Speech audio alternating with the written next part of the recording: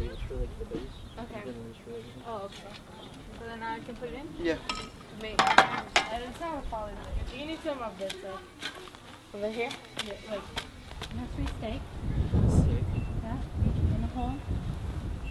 We were thinking of projects we wanted to do for this year, and we decided it'd be a good way to help give back to our community by planting at some schools around here, not only Central but a few other schools in the community, and we decided Hedrick would be one of them.